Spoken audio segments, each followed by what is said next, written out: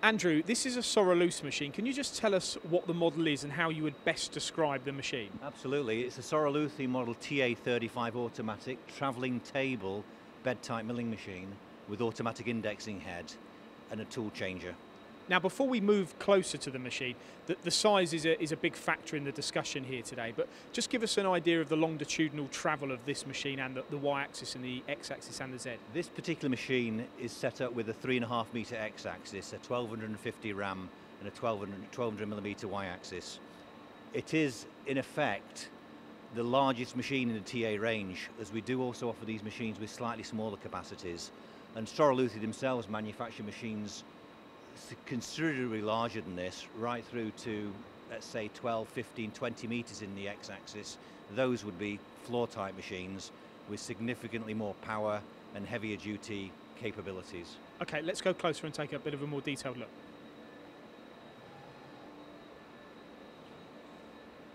So I'd like to start really with the head on this machine and you telling us a little bit about the technology behind it and what it does and what it can achieve. Absolutely. This is what we call the heart of the machine, the milling head.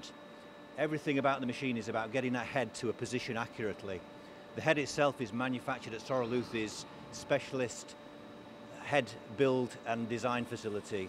And this particular head on the machine is a 2.5 degree automatic indexing head with air oil lubrication.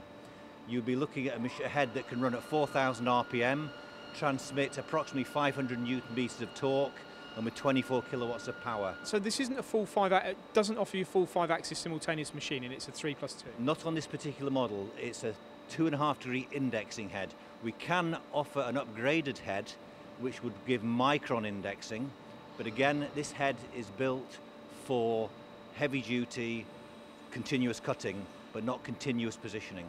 The interesting point here, I think, is an engineer may look at a drawing and he may say, okay, well, I've got an angled hole in this, I don't know, this component. How can this head get to that? Absolutely, we can. You've got to bear in mind that this is automatic indexing on two joints, an orthogonal joint and an angular joint.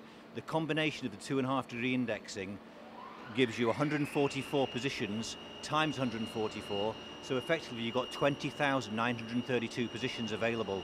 So you can pretty much find any angle. If you want to do full 5-axis machining, we'd offer you another level of technology over and above this.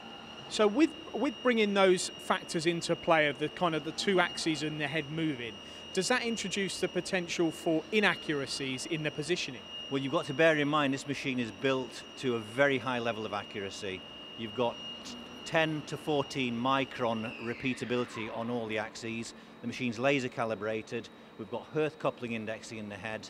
We can guarantee in normal operating conditions that this machine will give good quality, continuous, accurate components. So I suppose in answer to my question, there's no compromise in what you can achieve as a result of the way that head's put together? No, that head is put together very, very accurately for robust performance and longevity and reliability. Now let's talk about the tool change. We just saw a tool change motion happening. Is that a standard on this machine to have an ATC? Some customers are happy to purchase machines, particularly in the mould and die industry, without tool changes. That's a common feature in that particular sector.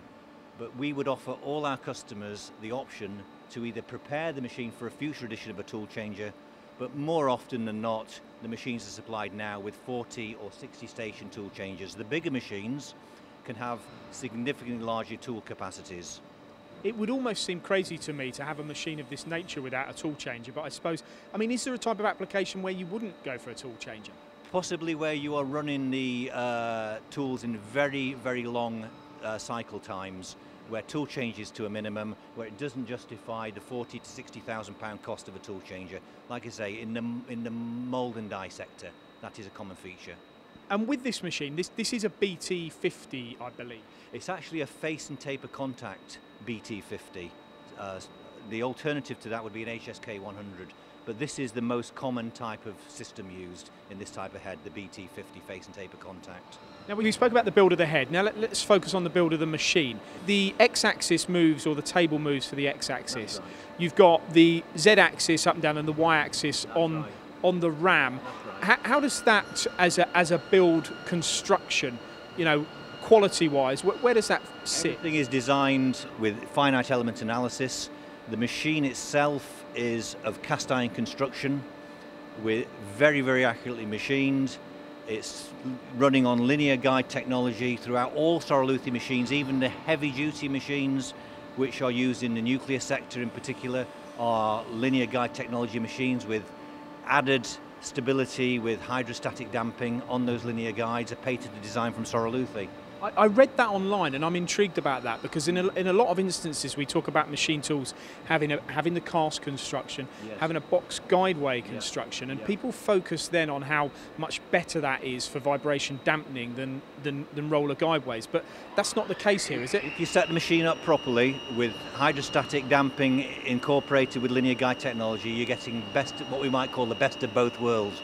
You've got the repeatability, you've got the dynamic performance that the linear guides offers, but you've also got the damping and the rigidity and the solid machining capability that traditional boxways or even hydrostatic systems, full hydrostatic systems on large machines would offer.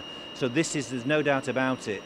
And Soraluce have done a lot of studies in this regard that this technology using linear guides is definitely the way to go, and that's proven in 2,500 machines that are in the field working and have been doing so with this technology since 1989, 1990. And would you say your competition adopt the same sort of philosophy or use the same technology, or do they go for the Different manufacturers have different views on these issues. Some manufacturers prefer to look at boxway technology. Other manufacturers purely on hydrostatics on large machines. It's down to the philosophy, the engineering expertise, and the way the company that has directed itself over many years in the design and the manufacture of their machines.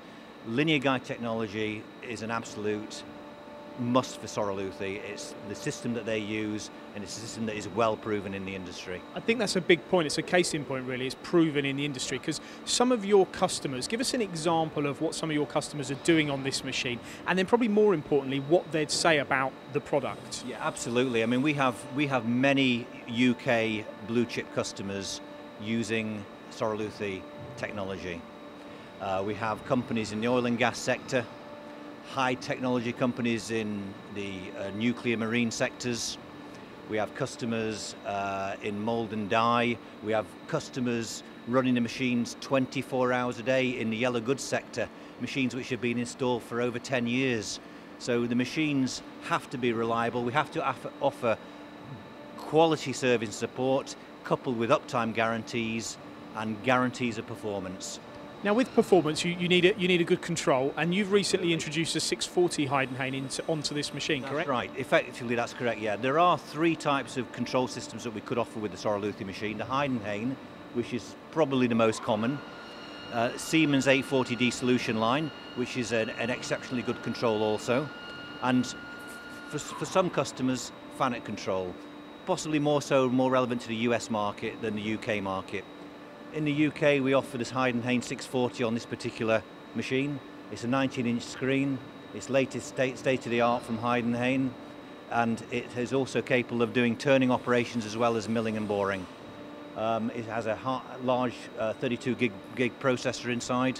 It's a really top-class control. It's a powerful system. Now, we also have on this machine, we've got a GSA fourth axis rotary table. Yeah. Would you sell a lot of these machines with that adaptation to it? Absolutely. Particularly, you'll notice this has got a 10-inch spindle bore as well. Absolutely ideal to be supplied into the oil and gas sector. So many of machines of this type have been into the oil and gas sector with rotary tables integrated. So that's a fully integrated axis, and usually you'd hold a part between centres with a tailstock.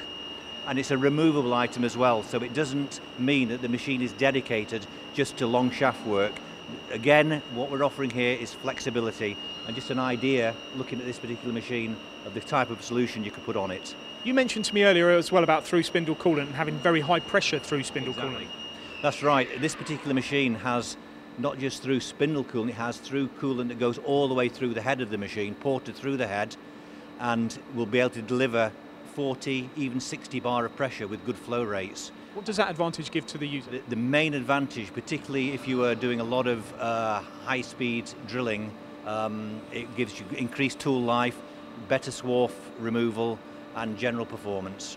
What about scales on this machine? Have we touched on that? We haven't touched on that yet, but I can tell you that all Soraluce machines are supplied with Heidenhain linear scales with high resolution. And then finally, I know it might not seem one of the most important points, but the look and feel of the machine, the access is good, which we'll see in a minute with the doors open. Yeah. You've paid attention to making the windows pretty sizable as well. That's right. What you're looking at here actually is the latest generation Soraluce guarding design, which was introduced in 2016 with a new colour scheme. The machine looks very, very up to date now. It's really quite exceptional in the look. The operator visibility is quite exceptional. The control system with the big screen is very up to date. I think the overall package, aesthetically, is very, very pleasing indeed. And if you had to make a few choice words to kind of conclude this interview, what would you say about this machine? What would be your pitch going into a first-time kind of user of this type of technology? What we're offering here is robustness, performance, accuracy, and ultimately great value for money. And available here to see in stock. We always have a Soraluce machine in stock. Good stuff. Thank you, Andrew. Okay, thank you.